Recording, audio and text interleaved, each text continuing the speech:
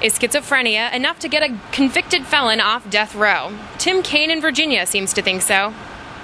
They do it all the time. So you think it's right? Can't say for sure. It depends on the situation, case by case. I don't try to second guess politicians. You never know what they're going to do or why. They have their own motives. I think it's right, since he's schizophrenic, not to to take him off death row. I think it's right to just give him the life sentence. It's not like his life's going to get any better. He's going to be in jail for the rest of his life. So. Well, it's the same thing if they go to trial for criminally insane. They go to insane asylum. They don't go to jail. So, and no, I don't think that's right. I actually had a sister that was murdered in 1980, and the guy got 7 years.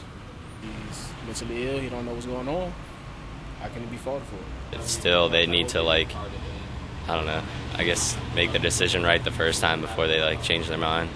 I think it'd just be everyone else would kind of be ticked off, oh, you can get out of it, but probably a lot of other people aren't going to be schizophrenic and just get off like that, so. The life sentence is tough enough, and then to face the death penalty, that's just hard, so.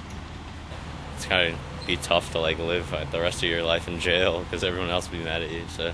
For this one, it all boils down to where you stand on the line as far as the death penalty. Where are you? With WMAL Street Talk, I'm Jen Richer, 630 WMAL.com.